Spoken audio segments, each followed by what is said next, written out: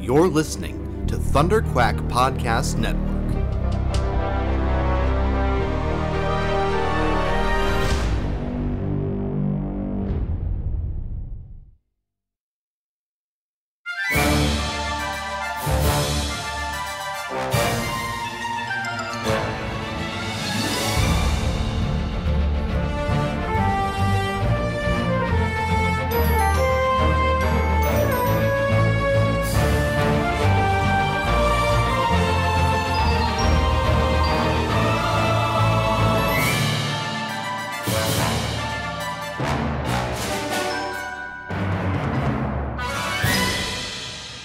Hello there, and welcome back to Force Perspectives for the sixth episode of Ahsoka Far Away. I am one of your hosts, Michael Cohen, and with me, as always, the illustrious Joe Hogan. Michael, I don't know what I did in a previous life to deserve to exist during this era of Star Wars, but I'm very happy I did it. Yeah, dude, like, okay, so we were just talking, like, literally seconds before hitting record. I had to get all of my expletives out because this episode is so good. Coming off of last week, Clone Wars flashbacks / Dagobah Cave mashup type stuff going on. Hayden Christensen in the entire episode, right? As I mentioned in the previous one, all of the stuff with Jason Syndulla and the Kanan Jarrus connection, and like the depth of that and how much that means to me. So like last week, one of the best hours of Star Wars we've gotten, full stop, right? Mm-hmm. And at the end of that episode, we said to each other, how are they gonna, I don't understand, where do you go from here? How do you top this? And we're coming into this one going like, okay, so it's like maybe we're gonna get to see Thrawn at the very end of the episode, and then like, Ezra is gonna be safe for like the season finale, right? We're not gonna see Ezra. And then right off the bat, they're like, no. We're here. Look, the ring around this planet is made of ding dang space whale bones. It's an elephant graveyard in space, dude. Like, what genius sorcery nonsense. Like, what deal did Dave Filoni make with what demon or devil in order to like just nailed it? Because like we get there and we discover that this is the origin planet of the Night Sisters. So like we're thinking that they come from Dathomir. They don't come from Dathomir. They went to Dathomir. Yeah. And what better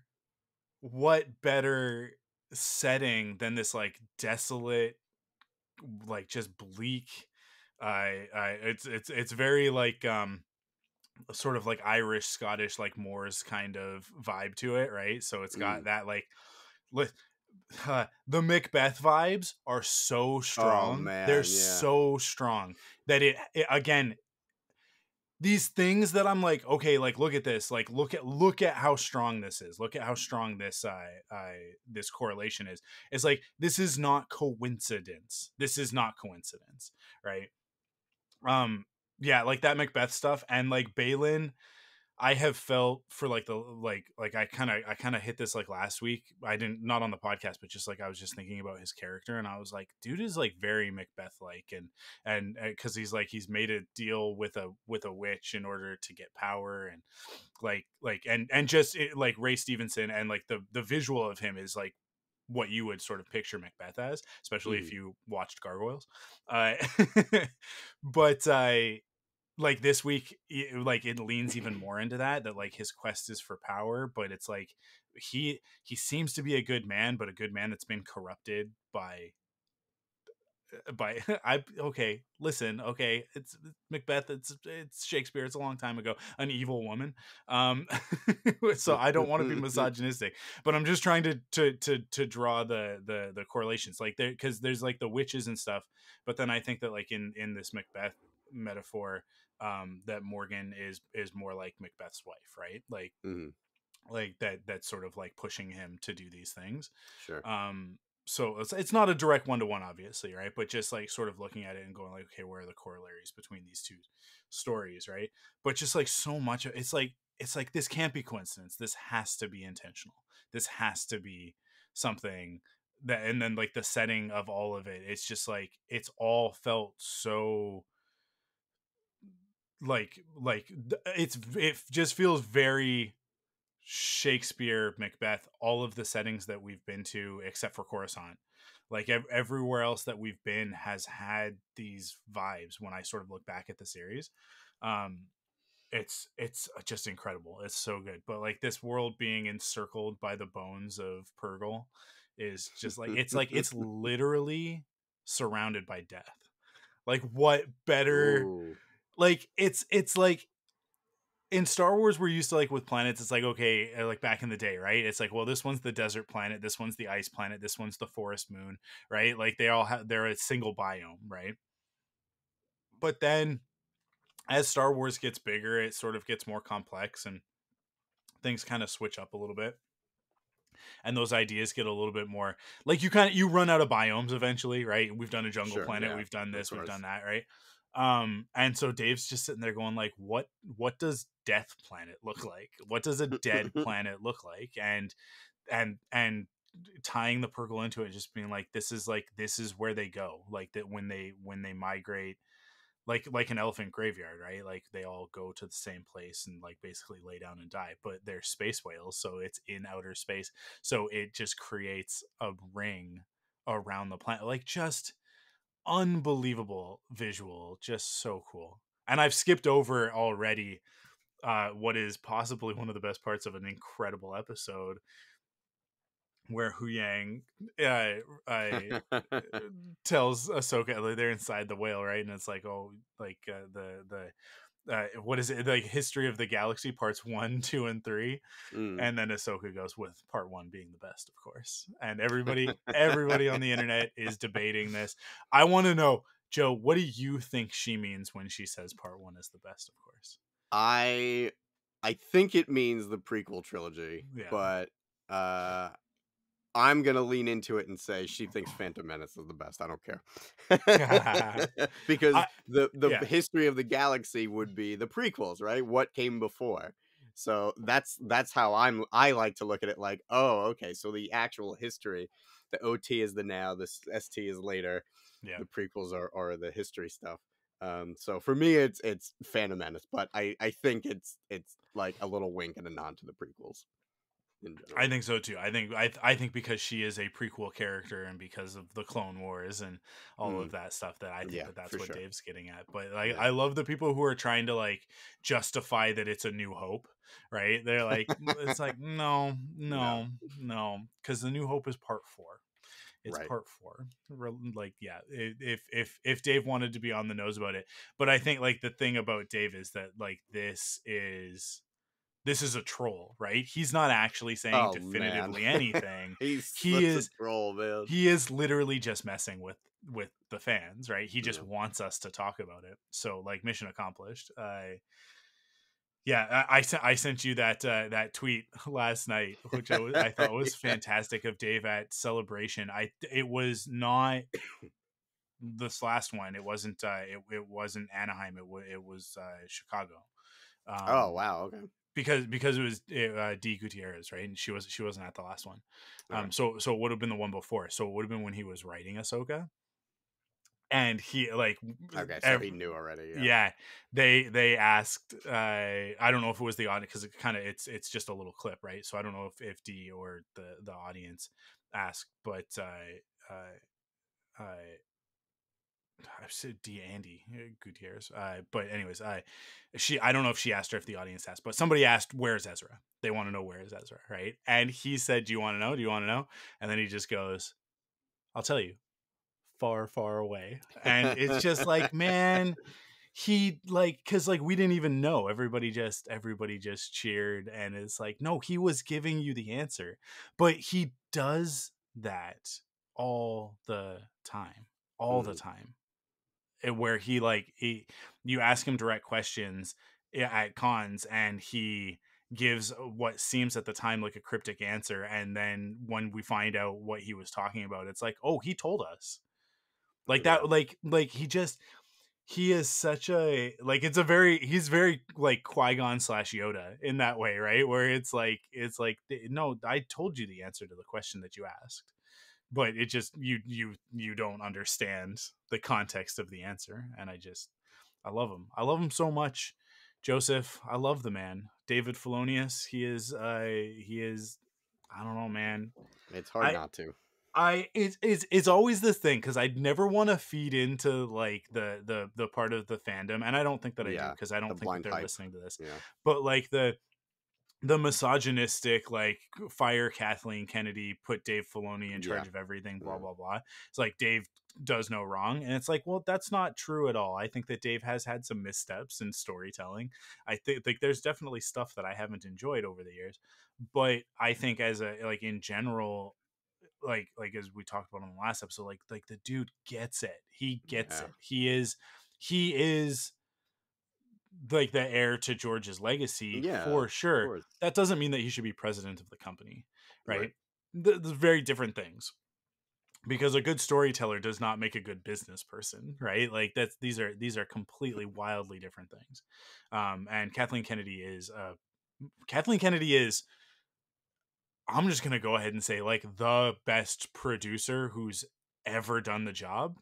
I don't know if you could find me someone better. Raiders of the Lost Ark is the first thing that she ever worked on, and she was Steven Spielberg's assistant on that, and did such a good job as his assistant that she was a producer on his next movie.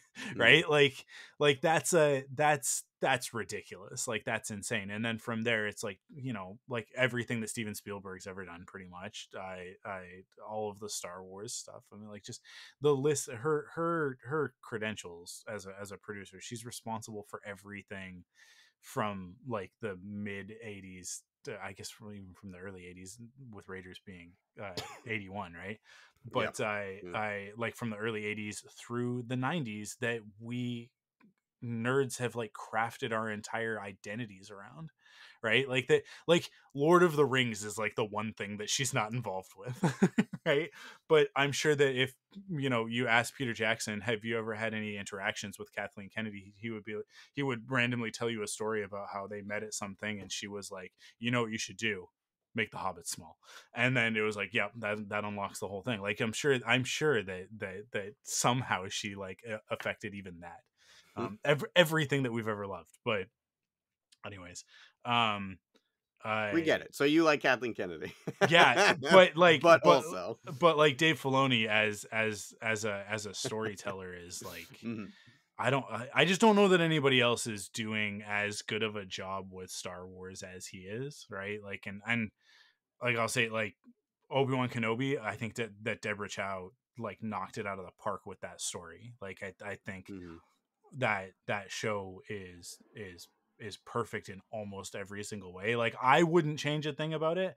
I know that some people have problems with like the scale of it, and they want, like, sort of like a they just want, I think, more like special effectsy type stuff. But I love that it's a very personal, like, very tight, small story about Mhm. Obi-Wan and Leia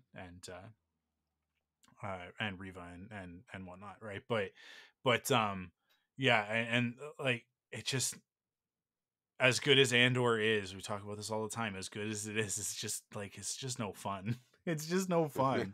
It is entertaining and captivating, Sure. and like awe-inspiring, and like, just like a real masterpiece of filmmaking, I think.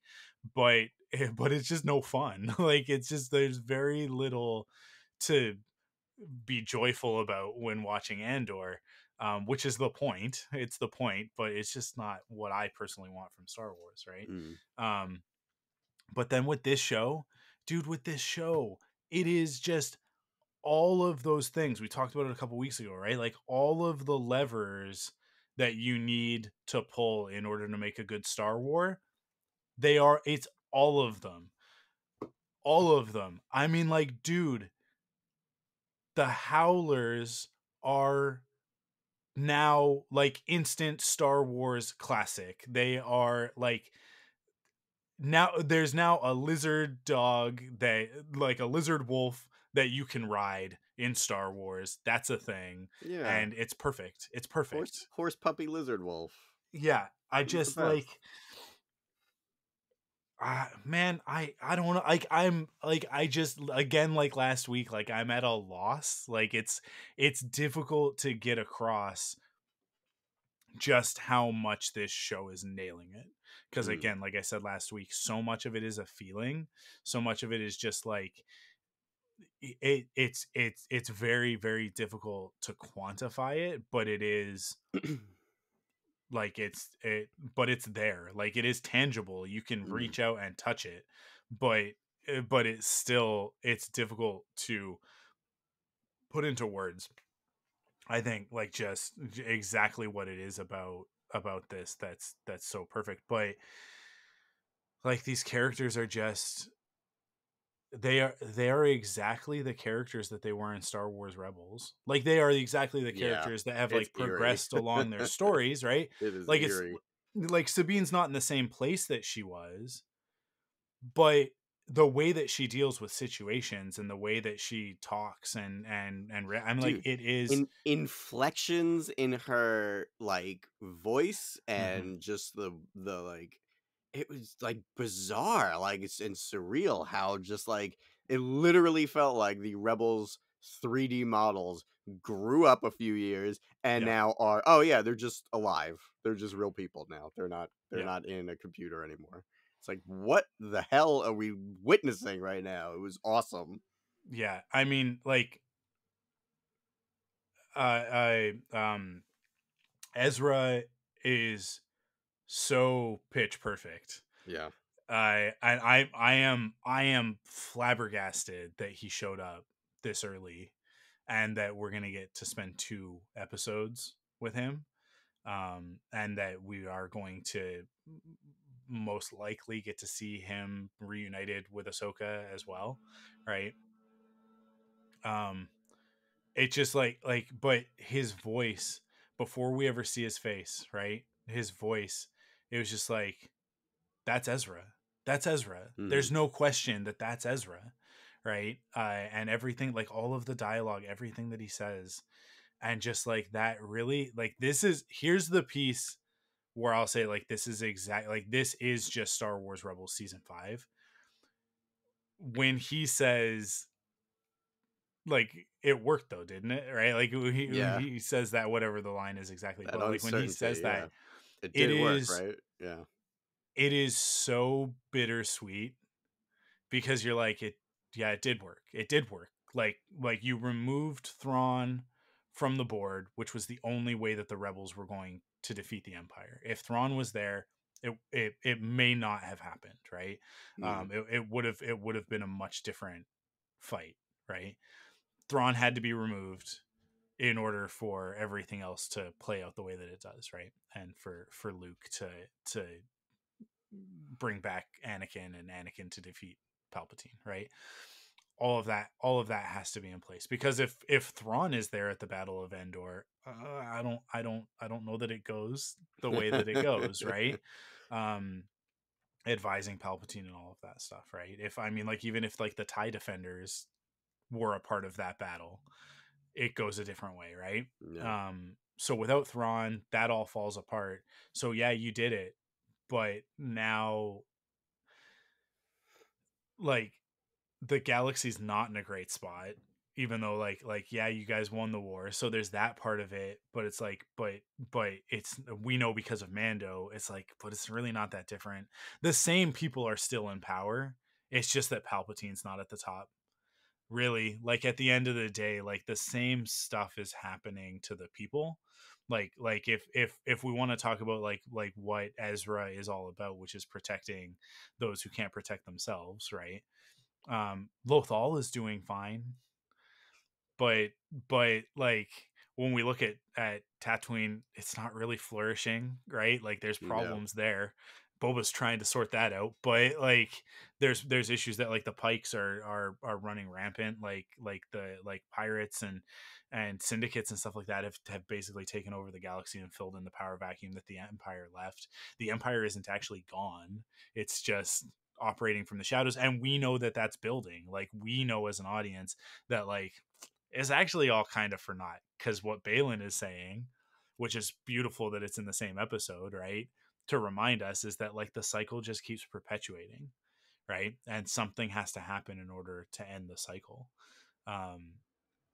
Which is Dave putting that in there in the same way that they're writing that stuff into the Clone Wars to justify everything that happens in Revenge of the Sith in order to make the prequels stronger. It's like he is retroactively making the sequel trilogy stronger, which is not like a dig at the sequels.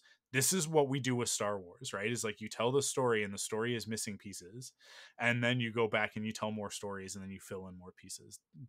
George did that from Empire forward, right? Like he retconned, he added, he just changed everything so, constantly, and like to the point of like wild inconsistencies, like Obi-Wan suddenly being like, no, you're gonna go learn from the Jedi Master who instructed me, Yoda. And then later on we find out that like, well, that's kind of like a weird half-truth that Obi-Wan's telling, because like Yoda kind of instructed everybody, but yeah, like George is he's just always done that stuff. So it makes sense that Dave uses these stories to bolster the other stories. That's what Star Wars does, right? Like that's the whole point of it, and making the galaxy broader and deeper and filling it with more, right? Which then makes us go back to those other movies and go like, okay, new context, new understanding, and all of that stuff. But even like in the present of this story, Sabine having come there to rescue him by opening the cage, right? That Ezra caged himself with the tiger, right? And but in order to get Ezra out, the tiger also can escape. So that's the situation that we're in, right? And it's just like, yeah, it's like it's bittersweet is the best way that I can put it, which is exactly how Rebels sort of goes, right? Like by the end of it, it's like this family comes together, they grow and they develop, and we like grow with them and form all of these attachments to these characters. And then Kanan sacrifices himself to protect everybody, and then Ezra sacrifices himself to protect the entire galaxy. And it's just like that whole show was bittersweet, because you get to the end and you're like, what an ending. But like, but where's Ezra? Right? Yeah. And it's like, oh, okay, here's Ezra. This is Dave to a T, right? Like, here's Ezra. So what you guys wanted, right? You guys wanted Ezra? Here's Ezra. And it's like, yeah, but what does this mean for everybody else? So yeah, man. So that's the Ezra and Sabine of everything. Do you have anything to say about any of that? Where to begin? Well, yeah, first of all, last week my attitude was like, I don't care about anybody but Ahsoka. This was such a great Ahsoka episode, focusing on her and all that stuff. And Dave is just like, hold my beer. Let's go see everybody else, and you're gonna love what everybody else is doing, and you're gonna be completely fascinated with everybody else's story. I didn't care at all when I was assuming, yeah, well, maybe we'll see Thrawn at the end of, like, I don't know, episode 7 or something. Like, that's fine. And then we got him, and it was like the coolest possible intro like you could possibly give this character. Then before that is like, oh yeah, you love Clone Wars, huh? Here are some Night Sisters who are getting that extra bit of lore, like you mentioned. Like, oh, now you have new context about the Night Sisters. And Dave has said before that the Night Sisters are not that different from the Jedi. The black magic that the Night Sisters use is the same type of connection to the Force. It just manifests differently. Like they have an understanding of the Force, but they just look at it in a different way than a Jedi or a Sith would. So now to find out that, oh, so they have a connection to the Force, they're just from another galaxy, and that makes so much sense that their like total understanding of the Force is so radically different from what the Jedi of, a quote unquote our galaxy would how they would connect to it and their understanding of it. So that's really amazing, and I don't know what it is. I love the fact that they're from a different galaxy. It's so weird, and Night Sisters are weird, and they're just it's hard I mean, what's not hard to articulate for me, but like it's hard to articulate how like sometimes when you see something that's really strange and even maybe like off-putting, but it's just so radically different from what you're used to. It's so outside of your understanding and your comfort zone, but you're fascinated by it. That's kind of always been my thing with Night Sisters. I've always like felt like, oh, they're so strange, and I'm like weirdly drawn to them, even though I would never want to like live there and I'd be like, yeah, this is a little intense for me. But like I've always been very intrigued by them, and I love that we got more of them in a way that I was never expecting, and like they were. Last week we got that Siege of Mandalore stuff in live action and the battle of Ryloth in live action. It's like, oh, cool. It's neat to see that stuff, but to see Night Sisters, who were almost this like other side of the coin from Clone Wars of what Clone Wars was about, was like it had no business working as well as it did. You know what I mean? Like that the entire, I'm sure a lot of that played into the atmosphere and this new setting of this new planet, and like, you know, both of these galaxies that we're dealing with in this show are so different from ours that like they're gonna feel like alien no matter what. But even this place felt alien for Star Wars, and it's like it's oh, man, it's so good. It's so good, man. And I'm having a hard time not delivering expletives right now because of how like into this I am. I know. Yeah, go ahead. I was gonna say, there's a tone and the way, like, just sort of the way that it was shot, the cinematography of it, the lighting, it looks like Willow, like the movie Willow. Okay, yeah, I think the Howlers are reminiscent of the Death Dogs, right? Which were dogs in like big rat costumes, basically, right? Like sort of dog rat things, like these hybrids. But it, like, right from the get-go when we got to this planet, like I started to get that vibe. And again, these are things that like this is intentional. Like Dave knows what he's doing. And I think that there was like sort of a, if there's, look, we're going to a planet that's in a different galaxy that is a more of a fantasy setting than a science fiction setting, right? Like the Night Sisters didn't get across the galaxies with a starship. They did it with the Purgles. They say that the Night Sisters used to ride them, right? That like, and that's how they got to Dathomir, is that they rode the Purgles there, and then I guess they started riding Rancors once they were there, right? Like, which is such a Night Sister thing to do, and you're like, yep, that makes perfect sense. If we're in this more of a fantasy setting, how do you do George Lucas fantasy? Well, guess what? There's already a template, right? And so the whole color palette, the whole like the road, right? Like if you think of Willow, of that movie, and like there's a large portion of that movie that is very sort of just like walking along a dirt road, right? And that's a lot of what Sabine is doing in this, and it just there are just these sort of like visual cues and like I said, like a tone that to me, I watch it and I go like, there's a lot of Willow here. There's a lot.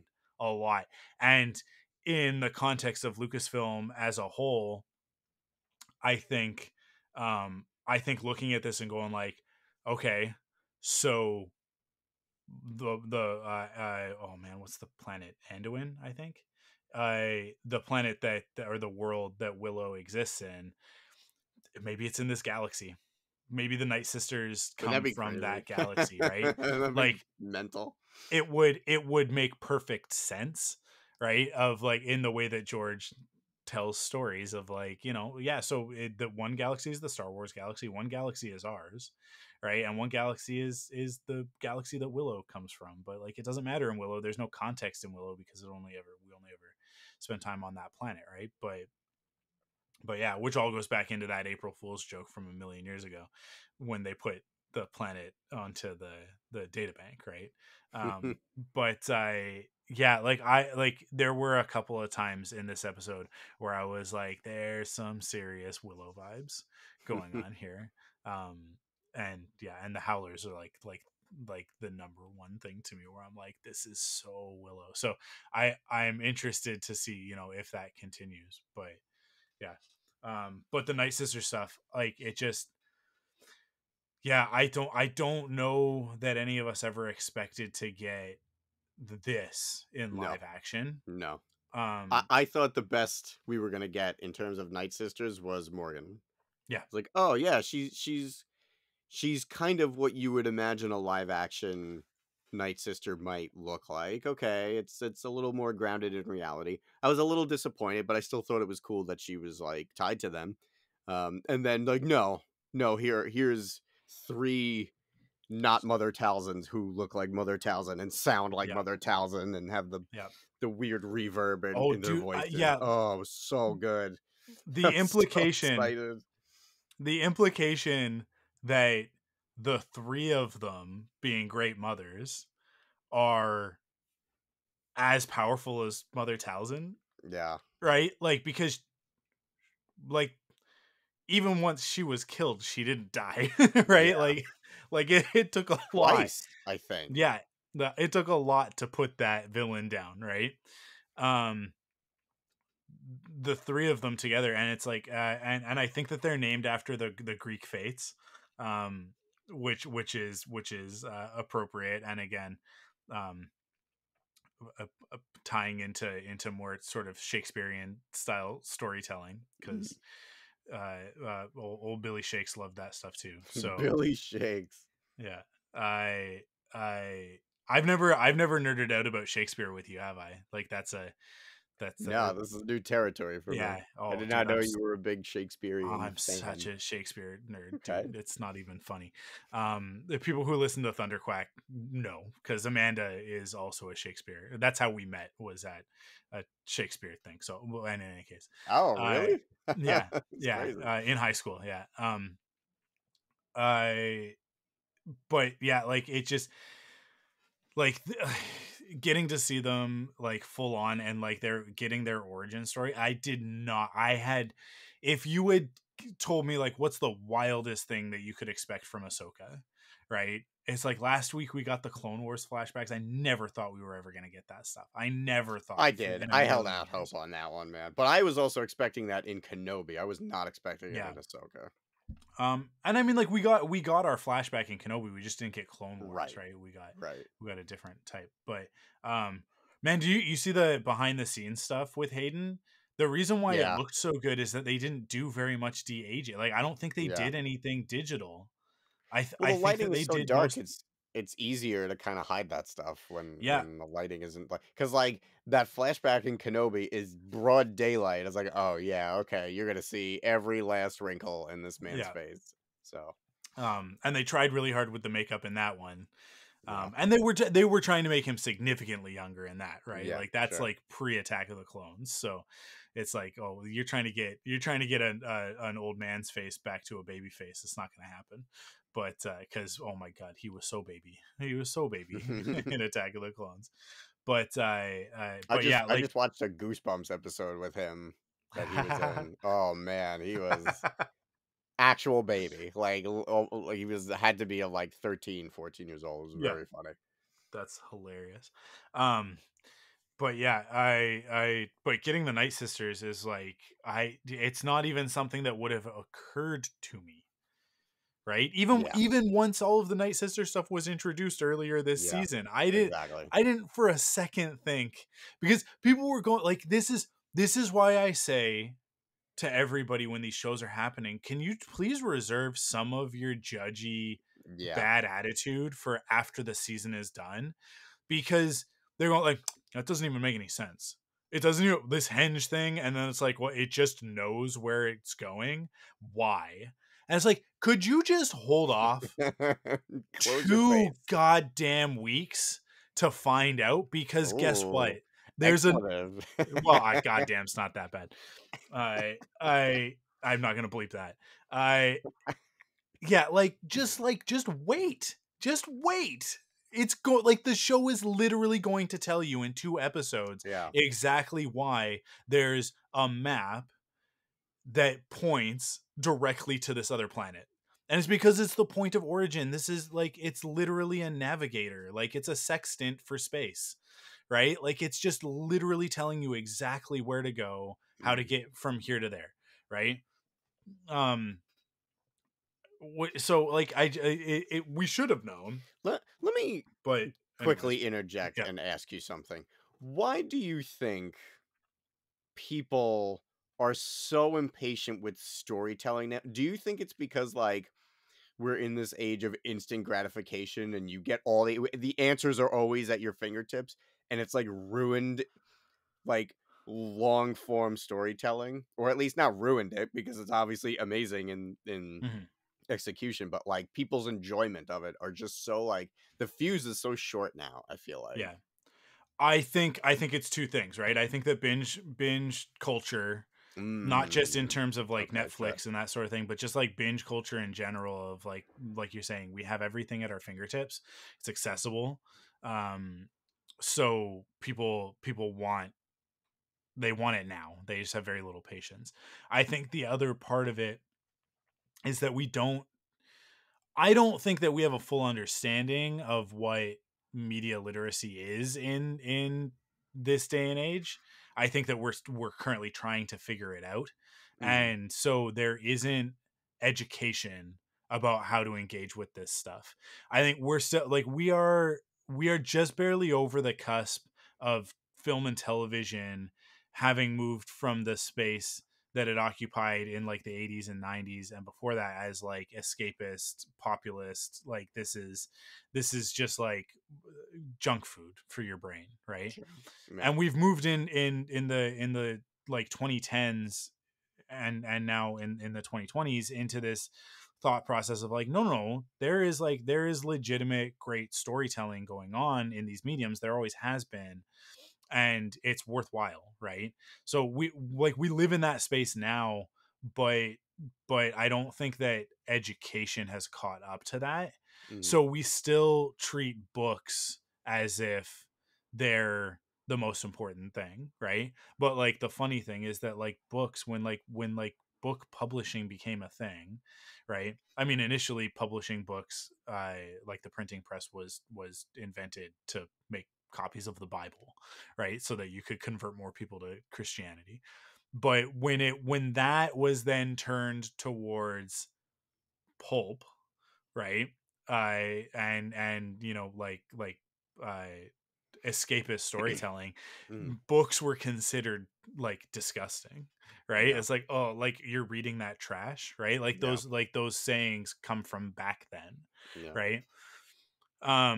And then eventually like literature becomes literature, right? And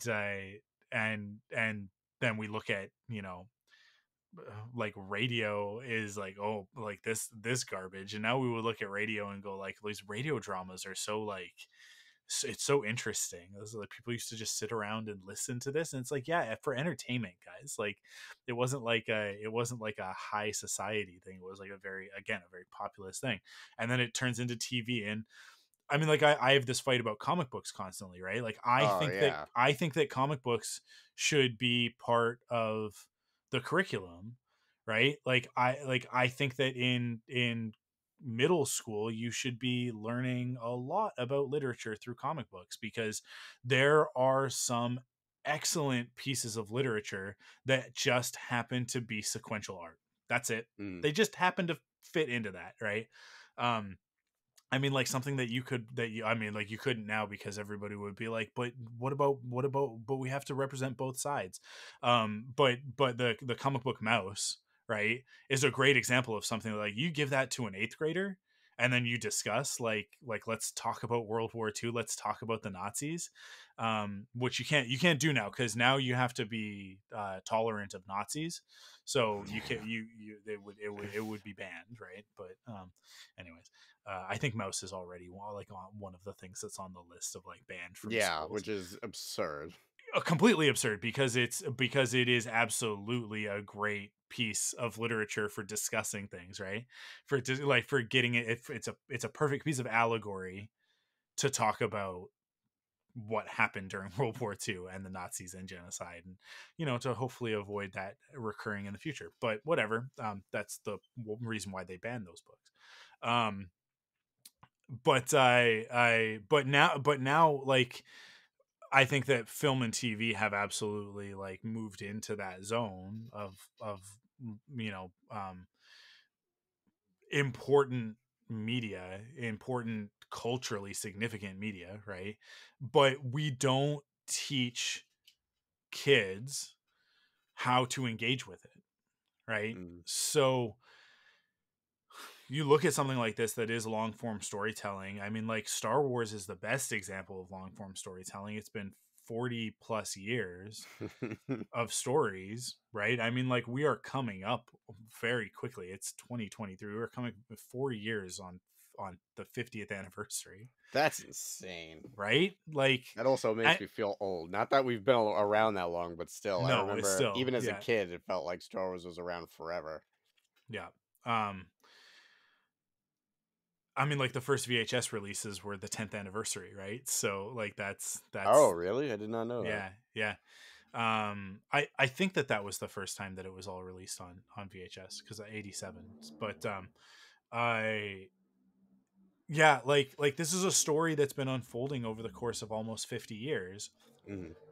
across different mediums and in different ways and different methodologies and all that sort of thing. So it's like looking at Star Wars and going like, how do you engage with this type of storytelling? But like going back to your point of like people can't wait 2 weeks, right? I do think that a big part of that is the binge stuff, but a bigger part of that is just like there's a component that people need things spelled out for them. They want it to be explicit. They don't want to have to do any digging. And honestly, I think that's why podcasts after shows like this one exist, right? Because you and I want to dig in. You and I want to go Yeah, like we want to do this work. It's actually like this is kind of the whole point is that we watch Star Wars and read Star Wars books and comics and play the video games so that we can experience the stories and then turn around to our friends and go like, so what did you think of that? yeah, Right? And then we yeah. do that work. But there are a lot of people who literally do not want to do that work. I mean, like, so pull back the curtain for a second. This week I was officially diagnosed with ADHD on Oh, Monday. really? Yeah, so I have an official diagnosis now, so I'm no longer self-diagnosed. I've sort of recognized it in myself for like the last 3 or 4 years. But finally like sort of bit the bullet, got the assessment and have like Mm-hmm. and I'm officially diagnosed. One of the things that I have discovered in this journey of like uncovering this part of myself is that I my brain, the one of the reasons why I have conflict with people is because my brain is literally not doing the things that other people's brains do, right? And because we only live inside our own flesh mech, I walking around interacting with the world and trying to understand other people but never truly being able to, right? Like you see things from your own point of view. Sure. Obi-Wan says it, right? um it has been only in the last I think 5 years that I've truly understood that some people don't they have no compulsion to engage with the things that they consume. They have absolutely zero. They're like, their brain just is not wired. And this is not a judgment, right? This is just a statement of fact that like some people just want to watch the show and then walk away. And so those people, I think, expect to be told exactly what's happening. Whereas I think Dave is a lot more like you and I, and wants to explore and delve. And I mean, like, I think that most creatives are going to be in this way, right? Like, we are not creative. Listen, I know that you will support me on this, Joe. I would not choose this life. Right. It's so hard. It's so much harder than it needs to be. I look at people who like like finance bros who can just like exist and make money, and they just do their job to make money, and that's good enough for them.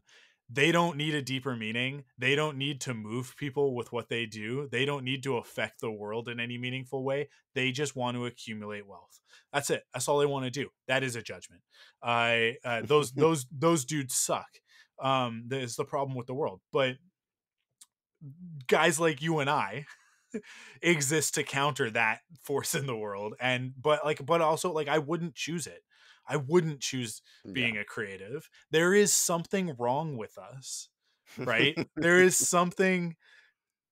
a problem that we're like, you know what's more important than surviving?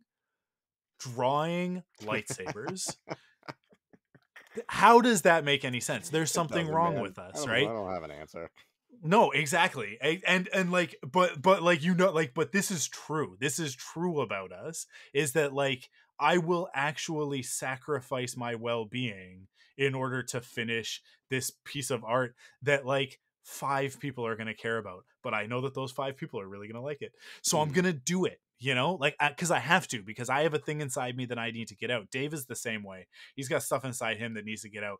But Dave is a troll of the highest order, and so one of the ways that he does that is by teasing us with things. So it makes for really, really good storytelling, really compelling stuff, because even this week, as we got so many answers, we are now left with so many more questions about what happens next. Right? Because it's like, that's where Ezra is. This is how they got, this is why they ended up where they ended up. All of it, like, the way that he took all of these threads, he took threads of Night Sisters that we weren't even asking about. He took threads about the Purgil, and he took the threads about like, why is the map pointing directly to this place? And it's like, he tied it all together. The map points to the homeworld of the Night Sisters. The reason why the Purgil go there, and why they would take Thrawn and Ezra and the Chimera there, is because it is their ancient migratory, like, graveyard, right? Like, this is where they go to die. So like, it's just where they go. It's just part of their migratory pattern. What does that have to do with the Night Sisters? Well, that's how the Night Sisters got from that galaxy to our galaxy. All of that, all of those threads are now tied in a nice tidy bow. Meanwhile, he's like, hey, you know that weird Jedi guy that I just introduced and his weird Jedi apprentice? They're kind of dark Jedi, but they're not Sith, but they're also not Jedi, but they're something else. He says that there's a power here. David, what power? What power? What are you but what do you mean? But what do you mean, Dave? What do you mean? What power? He's gonna do it, but better? What does that mean? What does Balin mean when he says these things? And she's like, power like Thrawn has? No, that power's fleeting. We're going to do something that's going to last forever. We're going to change the galaxy. What are you talking about? Yeah. What are you talking about, Balin? You need to please use your big boy words and tell us what you're talking about. And then he's like, we're going to team up with these nomads. And I'm just like, everything about this is perfect. And then we're just also like, hey, look at these little turtle shell crab people. Why? I don't know, just because if Ezra's stuck on a planet, you have to give him some underdogs to protect. Dude, That's right out of the prequels, those guys. I love them.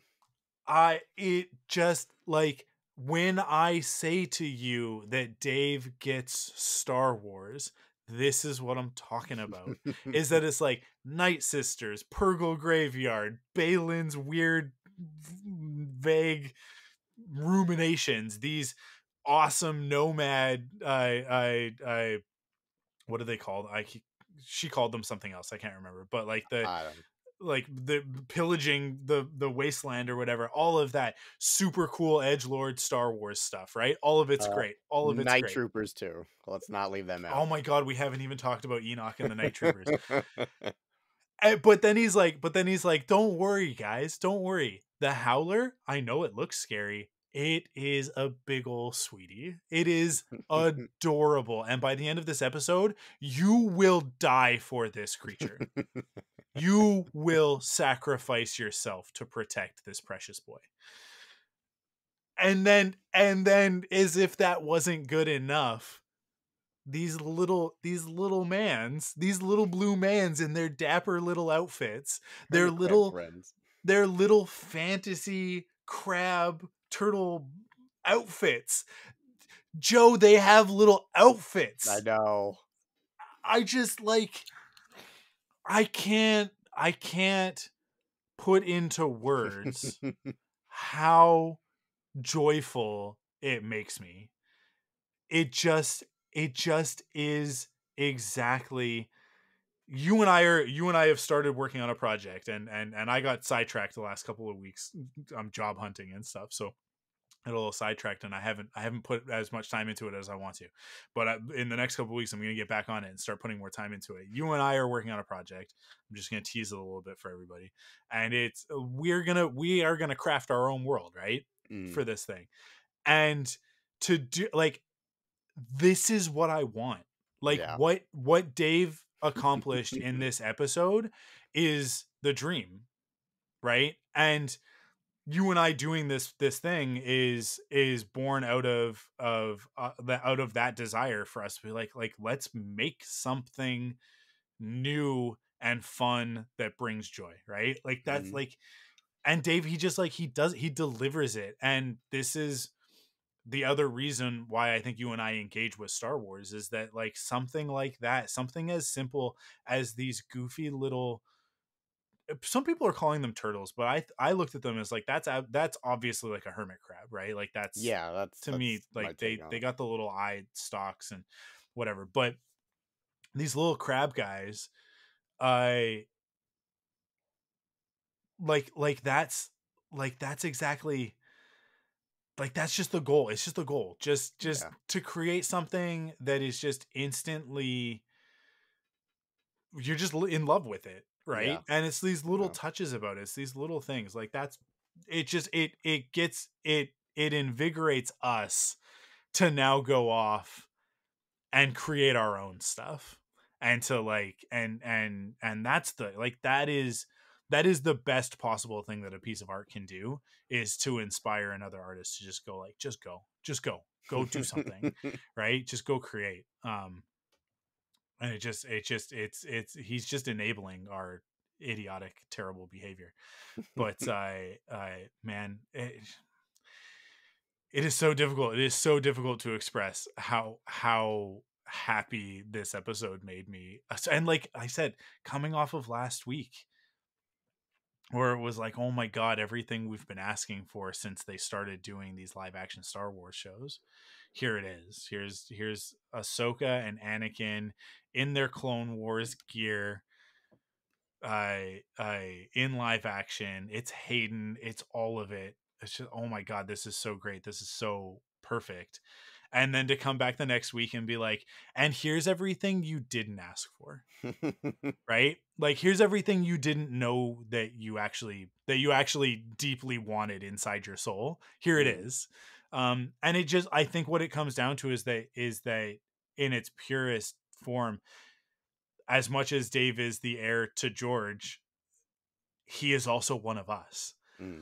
And so he knows exactly what is going to work. And this, I I wish that I could get people to understand that Star Wars Rebels is just this. It's just all of this, right? Like Yeah. these little crab guys, puffer pigs, same thing, same thing. Right? I mean Purgles, right? Like all of it. Like Dave just like once he was able to do his own thing and tell his own story and add his own stuff to the Star Wars galaxy, um like without George, right? Like with like once the training wheels were kind of off, um he went to such weird places. And it's what I love about his Star Wars storytelling, because the weird stuff is what invigorates me the most about Star Wars, right? Like cuz you can do Star Wars without the weird, right? Mm. Um and you end up with things like Battlestar Galactica, which for all accounts are very good, right? But there is something about, or you can do something that's a little bit like too much of the weird, and not, I shouldn't say too much. You lean into the weird, and the weird is the focus instead of the characters or the sci-fi, and you end up with Dune, right? Like which I also love. I mean, like I also like I can't wait for part 2, but I yeah, but like Star Wars is just like it just lives in this exact perfect spot for me, with like these little robot guys and these little droids, and these little crabs and these little, just like it's all the little guys, man. It's all the little guys, and some of the little guys are space whales and they're gigantic, but they're still little guys. If that makes sense, I hope that that makes sense. But like, but it is literally, I think the thing that makes Star Wars is the little guys. I want to be really clear, not little guys, LIL apostrophe space GUIS. Okay, little guys. They have to be little guys. And the reason why I say that is because the whole flippin' thing starts with a little guy. It starts with a little guy. His name's R2D2, and he's the main character of the saga, right? Like you have to have a little guy in order to have a Star War. And that's, you know what, like that's what's wrong with Andor, is that our little guy in Andor, he's just not in enough of it. He's just not in enough of it, and he's a little bit too sad. I just want him to be a happier little guy. If he was a happier little guy, I think that show would work a little bit better. That's I think I have done it. I've connected the dots. I've figured out what's wrong with Andor and how to fix it, is that you just need to make that little guy just a little bit, because Rogue One has a little guy as well. He's a very tall, skinny little guy, but he is a little guy, and that is K2SO, right? But he's a very weird little guy. He's a very like sarcastic, difficult to deal with little guy. But he is a little guy by definition of what a little guy is. Which, if you don't understand what I'm talking about, you need to do some internet research. You need to do your own research, which means Google up little guy. I think you'll be happy with the results. But that's what a Star Wars needs to be, and this Star Wars is full of little guys. It's chock full of them, because Hu Yang is a very he's a very stuffy little guy, but he is a little guy. And Ezra himself is a little guy. I want to be super clear about that. Ezra's a little guy, and it's like the whole quest is to find a little guy. And what is he doing? He's hanging out with a bunch of little guys, and you need to use the little guys to get to him, because you gotta get on the Purgles. And even like the Howler, he's a little guy. He's a big wolf lizard that you get to ride, but on the inside he's a little guy, just like Chewbacca is a 7-foot tall little guy, right? Like, this is what Star Wars is all about. This is why Mando, like, we get to the end of that first episode of Mandalorian, and I'm like, this show looks like it'll be pretty good, I guess. I don't know if I want a Boba Fett show. He's not even actually Boba Fett, but whatever. I get, this is what everybody's asking for. You get to the end of that episode, and it's like, no. This is about dollar store Boba Fett and his little guy. That's what the show's about. And then the rest of the show is just about that. And you're like, okay. And then they bring back Boba Fett. And what did they do to Boba Fett? They actually kind of turned Boba Fett into a little guy. That's what they did to Boba Fett. And then everybody gets mad at that they did that to Boba Fett. except for me, because this is all I'm here for. And it's like I've had a revelation on this episode, Joe. I've had an epiphany on this episode that the All right. whole reason I'm into Star Wars is for the little guys. And if you can turn Boba Fett from an edgelord into a little guy, then I'm on board, which is what they did to Darth Maul. They took Darth Maul and they were like, Darth Maul is so cool. And they're like, what if Darth Maul is just like really, really in his feelings all the time? Mm-hmm. Like, what if Darth Maul is just like, he's got the dark side so bad that he just can't help it. And he's just in love with Obi-Wan Kenobi. And he just wants to kiss him, but he doesn't understand that he just wants to kiss him. And so that's why he's so mad, because it's like, I just want to kiss you, but I'm not allowed to, because I'm a dark side and you're a light side. And so I'm not allowed to kiss you. And then you cut me in half, which made me very upset. But all I want to do is kiss you. And so what does he do? He kills his girlfriend. That's such little guy behavior, you guys. I don't think I'm making any sense whatsoever. Except, no, I'm kind of following. Are you following me? I'm with you. It is. I'm gonna connect this into the episode of Perfect 10 that we just released. This is why I like Clive so much, because Clive's a little guy. Because Clive is just a little guy on the inside, right? And it comes out, and he cries all the time. He cries so much, and it just makes me happy. And I think what it is because I'm just a little guy. All right, like that's the truth of it. Is that I just want that to be okay. I want everybody to be okay with that fact. Is that, like, I'm just a little guy. That's it. I'm not a big manly man, and I don't want to be a big manly man. I don't need to be a big manly man. I just want to be a little guy and just be happy about it. So, and that's why if you look at all of my drawings, I just turn everybody into little guys. This has been the best therapy session ever, Joe. I am now going to be quiet. Stop talking about little guys. I'm gonna let you talk about the thing that you love about Star Wars so much, which is where to start from that, man. Okay. I'm gonna say one name and then I'm gonna let you go off, because right, I cool. think that it'll work. Enoch. Okay, yeah. Tell me why this character is working so well, because he is. I don't know, man. I don't know the answer to that. He's not a little guy. He is not a little guy at He's all. Really not. He is a. First of all, let's just back up a second. The fact that we've got these, I think, clearly undead stormtrooper guys who are, I imagine, one of the reasons that Grand Admiral Thrawn is thanking the Night Sisters for their help and support.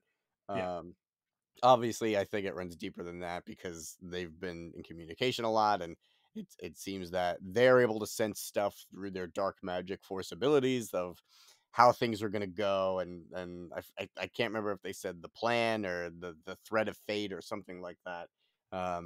Some kind of thing. They're getting these witchly Macbeth premonitions, and they're able to see parts of the future, but not everything. But regardless of that, they are involved in Thrawn's plans to escape this galaxy and return to the one that we know.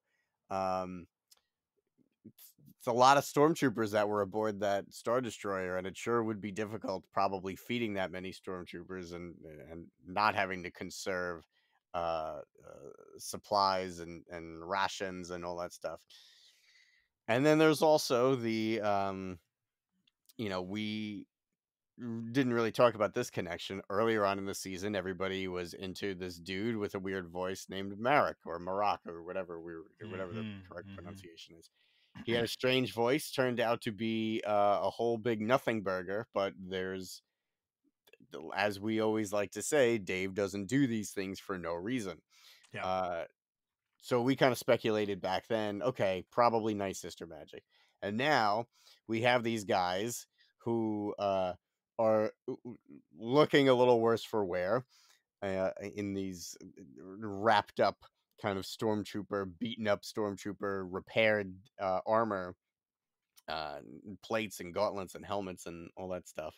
Being a little unsettling, right? Like their body language is just like, these guys are not stormtroopers we've seen before. And I don't think it's a discipline thing. I don't think it's a matter of, well, Grand Admiral Thrawn saved us, so we're going to be uh, completely loyal to. I think they are undead, ghostly slaves to the Night Sisters and to Thrawn's cause. Um, and then, of course, at the front of the guard is Captain Enoch, who is maybe the coolest looking trooper to come out of Star Wars since Captain Rex, I think. It would be my feelings on the matter. Yeah, he's a weird dude with a cool voice, and I mean we don't know a ton about him, but some interesting stuff. I had messaged you the other night that I googled what Enoch was, because at first I thought Enoch was like a just like a noun for something that, oh, maybe this sounds like a word that I'm just unfamiliar with, but Mhm. apparently Enoch is a uh biblical and Hebrew character in the Old Testament, who this dude was like he lived 365 years. Like, oh, okay, I wonder if this there's a little hint going on with this guy is just this immortal undead character, or like something unnatural is going on, and Yeah. that's not a stretch to say, considering they're aligned with these Night Sisters who are clearly using these to us unnatural um you know connections to the Force, or whatever.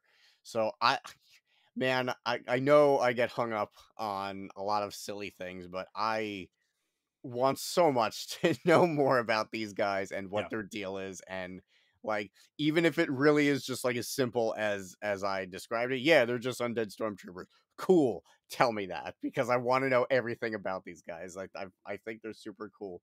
um I have a question for you regarding these guys, Yeah. because you know I always watch with subtitles. That's just like, I just like doing that, because for me, like, my hearing isn't wonderful. So I like to catch, like, if I don't have subtitles on, I will miss that transition where things go from, to me, very, very, very loud, and Yeah. like Yeah. Yeah. noise and music and whatever, and then all of a sudden the scene's quiet. Like, those abrupt changes, for me, I miss a lot of that dialogue. Um, so I always watch with subtitles, and Disney Plus has subtitles where they actually, I mentioned before, I don't remember if we were recording or not, but the night troopers, it actually Yeah. calls them night troopers in the subtitles. And what subtitles do very often, especially for shows like this, if there's chanting in the soundtrack, it doesn't necessarily separate what we're hearing versus what the characters are hearing. So we know that there's chanting, these there's chanting of Thrawn. The word Yeah. Thrawn is being chanted in this like weird, like unsettling way. And like, it doesn't, to me, look like the troopers were actually chanting, because they're not moving, right? They're completely still, but they're still maybe yelling. Or is that chant part of the soundtrack and these characters are not actually hearing these chants? So I was like a little confused by that. But like, the fact that these troopers are so weird and unsettling, it almost wouldn't be like that out of place, that like, yeah, they're just not moving and they're chanting, and like there's no, even though they're hyping up Thrawn, there's like this like unnatural side of like their body language just being completely just like disciplined, right? Because they're all in formation, and they're all, and Enoch, I think, issues some commands like attention and march and like stuff like that. So like, there's, I don't want to call it a disconnect, but it's like weird. Like, it's just like this weird vibe that's going on with these guys, and I Mhm. want to know their deal so badly. And I think for me it's a difference of like, oh, it's stupid. Why don't we know these answers? For me, it's just like, oh my god, I can't wait to see next week. And like, Yeah. it's I like not getting all the answers, because like you said, like, now we get to break it down and we get to speculate, and you and I have this like, we get more out of it, like Yeah. getting to sit down and ask questions and speculate, and just like, our imaginations are going crazy. And even if we don't get the answers that we think we're going to get, the answers that we get are still, I feel, are going to be satisfying, even if they're not like everything. It'll still be like, we're going to get what we need to get, right? Like the story's going to be told. Everything we're going to need out of the story is going to be given to us. And the rest of us is either going to be up to us to enjoy and speculate and like exercise that creative imagination to fill in those answers, or it's just a detail that's not that important and it's just like fun to make up your own answers, and then it's inconsequential, right? Like Mhm.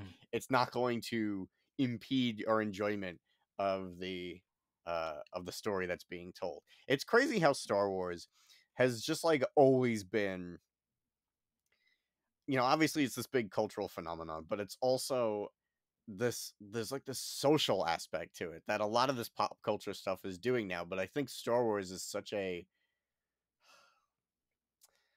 I don't know if pioneer is the right word, because I feel like ever since episode 4 came out, and obviously it wasn't called episode 4 at the time, but as soon as like a sequel became a thing, like people's imaginations were crazy. Like I'm sure you've seen this newspaper article of like there's a screenshot of Darth Vader talking to Boba Fett on Bespin while Han Solo is being tortured inside the little Bespin torture Yeah. chamber room.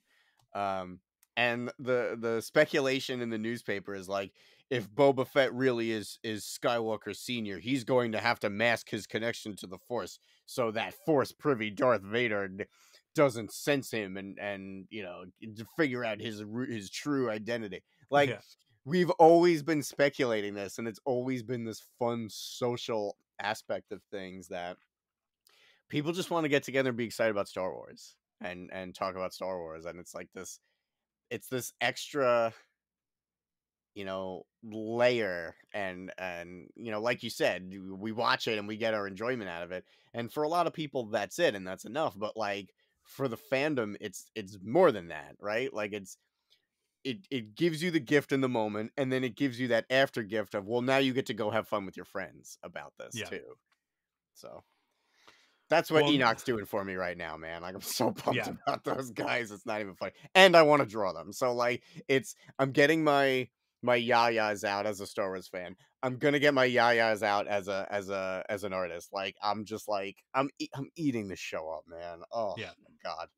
Um well, and like this is why I say like Dave's one of us and he understands everything that you just said. He understands and he lives Yeah. it. Because naming this character Enoch, you are right to look into it. So I'll let me further blow everybody's minds about the name Enoch and a little bit of we'll call it Judeo-Christian, but it's mostly Jewish history. I guess the Christians intersect at a certain point. That'll become clear. So the Book of Enoch is an apocryphal chapter of the Bible. It was omitted. It was omitted by the Catholics. Okay. The reason why the Book of Enoch is omitted by the Catholics is because the Book of Enoch deals more than any other part of the Bible with angels, and there is a sect, I don't know, like just sort of like it's like oh, like, is it Kabbalah? Is that the thing? That's like Judah. It's, I think it's Kabbalah. That's like the sort of like Jewish mysticism, right? So a group within Judaism. It doesn't really exist anymore because of the fact that this stuff has sort of been wiped. It's very difficult to find. So I mean, it's probably not anymore because of the internet. But at a certain point in history, it was very difficult to learn more about the Book of Enoch and about Enoch and about that stuff. So there is a set of beliefs within Judaism and within some sort of like weird Christian offshoots that refers to Enochian magic, and Enochian magic is literally so you know how this is a thing where it's like this is all going to start to make sense to people. you draw a pentagram on the ground and you put 3 Sure. drops of blood and there's Yeah. candles around it and it summons a demon, right? Okay, sure. So demons are fallen angels, right? Mm-hmm. If you can summon a demon, then it stands to reason that you can also summon an angel, Okay. right?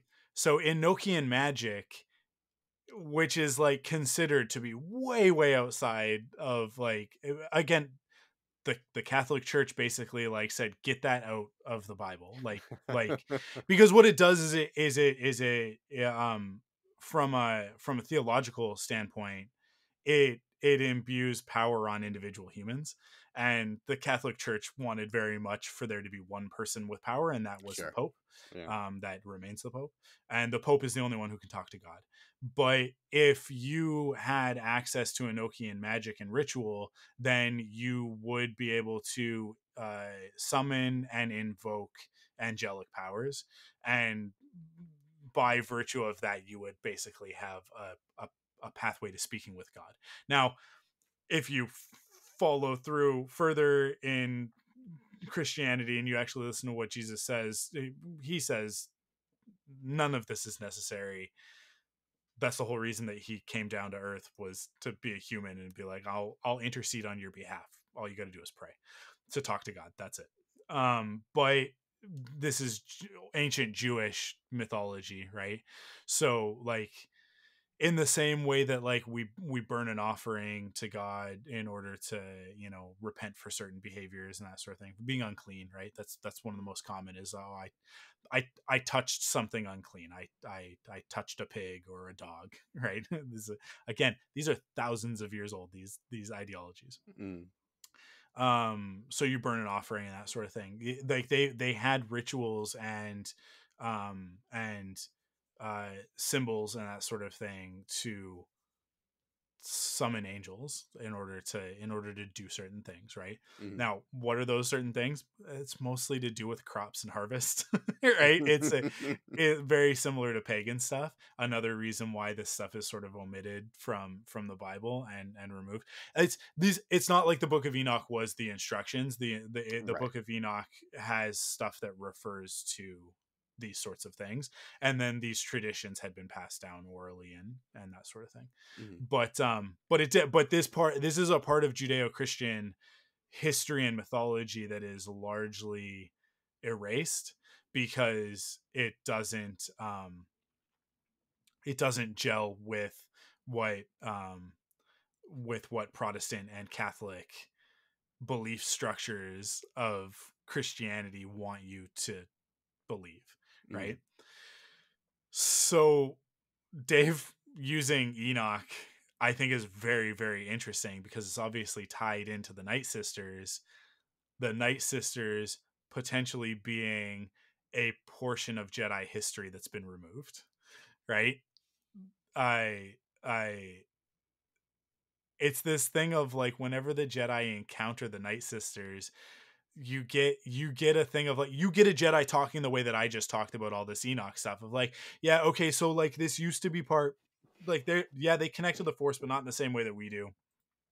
The explanation is always like, well, they're an illegitimate aspect of the Force, right? Like that's how, like, anytime, like if you were to like go to Obi-Wan or Yoda and talk to them about a Night Sister, they'd be like, well, okay, yeah, so technically they connect to the Force, but they don't connect to the Force in the same way that a Jedi does. Wink, wink, the right way.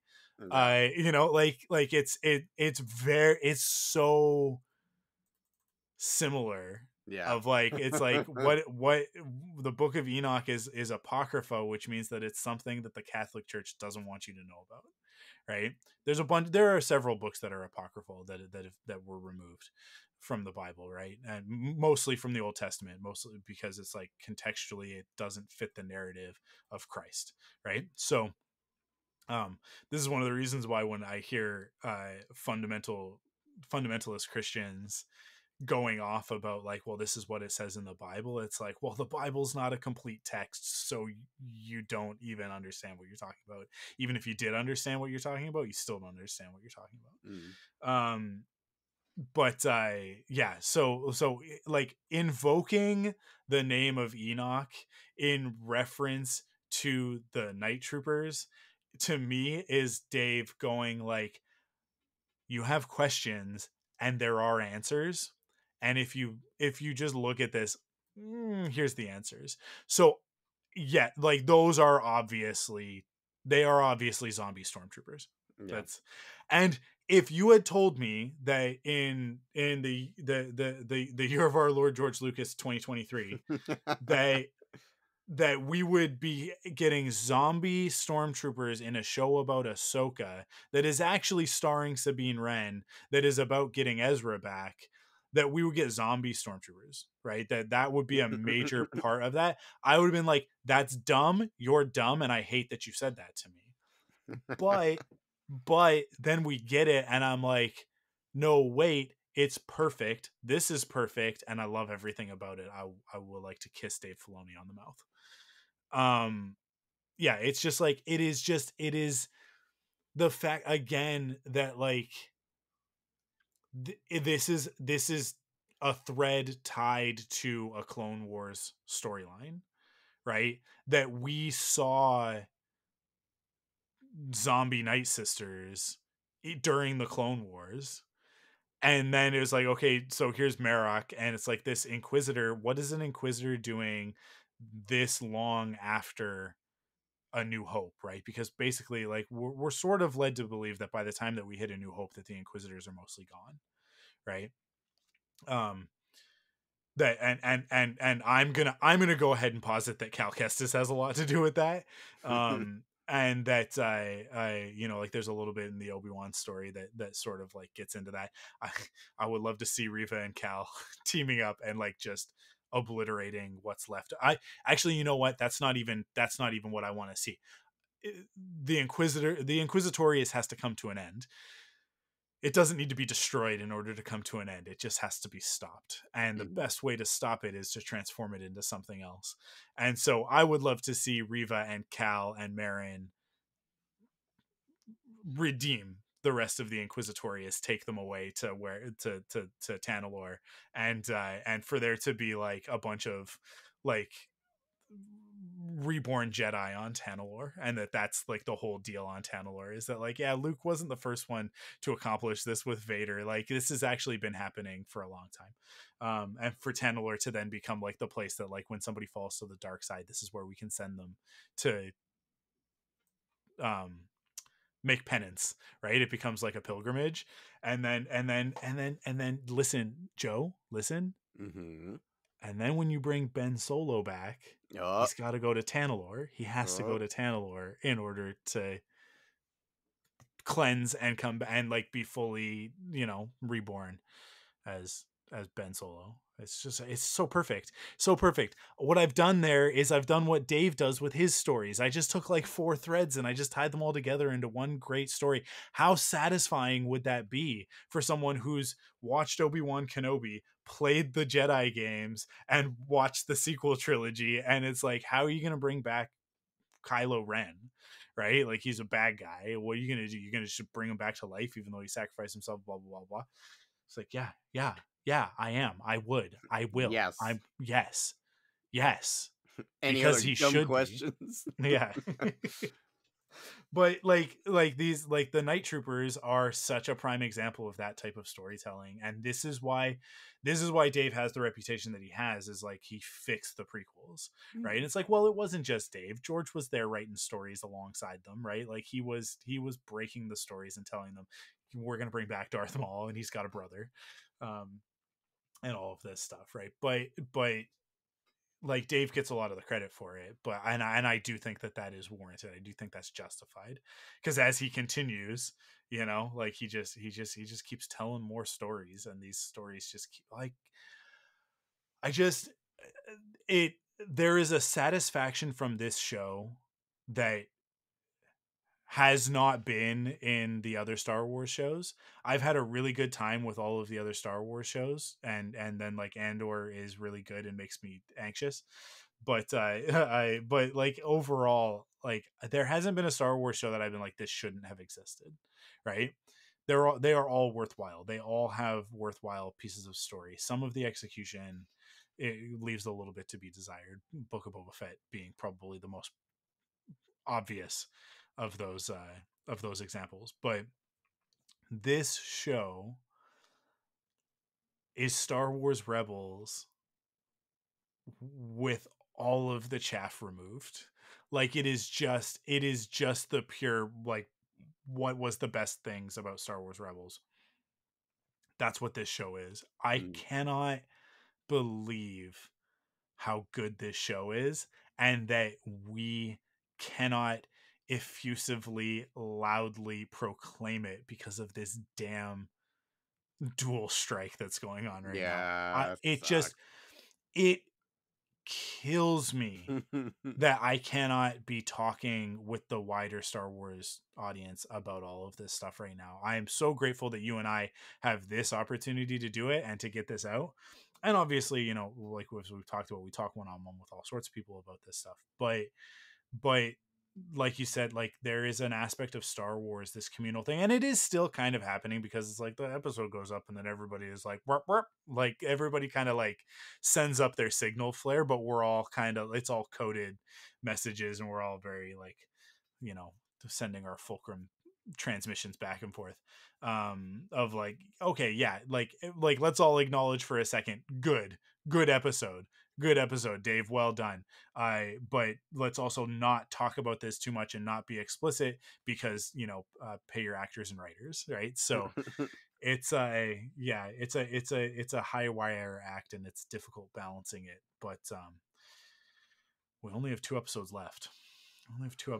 Joe. Suck. This is gonna be such a long wait for the next thing. Mm-hmm. Well, and even longer because of, again, like the writer's strike. Well, yeah, that's what I mean. Is brutal, making it even worse. So it's like, but still, do what you got to do, guys. Get paid. Don't matter. Absolutely right. It's not. Don't matter. Yeah, get paid. Get paid. At any point that we are complaining about the strike, we are not complaining about the people who are striking. They are striking for legitimate and justified reasons. When we complain about it, we are complaining about the executives who are prolonging this whole situation with their absolutely asinine behavior. So yeah, that's my way of getting a swear in there without actually swearing, because that's not a swear word, but that is how they are behaving. So although I don't know if you believe the rumors from yesterday, the WGA is negotiating at the moment. So hopefully that's true. Hopefully that's the case. And then the actors can get a deal, and everybody can be happy, and we can go back to making cool stuff, but in a world where people are actually getting paid appropriately to do so. I think that's it. I think we did it. We kind of barely talked about Thrawn, but I think that the thing about that is that, like, he was just perfect. Yeah, what are we gonna do? Like, what's there to critique? There's nothing there. There is no more to expound upon than, like, yeah, Lars is Thrawn and he's perfect, and he ties into all that stuff that we're talking about. I don't know. There's like, he's got plans. But he's Thrawn. He's always got plans. He's perfect. Yeah, fantastic episode, fantastic show. I cannot wait for next week. Tuesday can't come fast enough. It's bittersweet, man, because like the sooner it comes, the sooner it's over. Yeah, but that is the joy of these things. Here's the I will abate that just a modicum with this one piece. As soon as we're done Ahsoka, we roll right into Loki season 2. So, you know, like, I'm gonna be fine. I'll be fine because I will switch over from one mode into the other. Because season 1 of Loki is some of the best Marvel that we've gotten, TV or otherwise. So I can't wait for season 2. So yeah, we'll just replace one vice with another. But cool. That's it for this episode. Thank you once again, Joe, for joining me and talking about the Star Wars. And thank you everybody for listening. And we'll be back. Listen, I don't even know how to end an episode of this podcast, because it's like, we'll be back next week. I mean, like, Joe and I will be back next week, but for you guys, it's probably right now. You can just go ahead. Yeah, you just keep going. So enjoy. Thank you for listening. Thank you for supporting us over at patreon.com/thunderquack and all of that stuff. And we will catch you on the next episode. Thank you for listening to Thunderquack Force Perspectives. Our opening theme is composed for us by Christy Carew. Follow Force Perspectives on Twitter, Instagram, and Facebook at ForcePOV, and join us on Discord at thunderquack.com/Discord. Support the show by visiting us at patreon.com/thunderquack to get early access to episodes, leave a rating and review on your favorite podcast service, or buy merch at store.thunderquack.com. Force Perspectives is a part of the Thunderquack Podcast Network.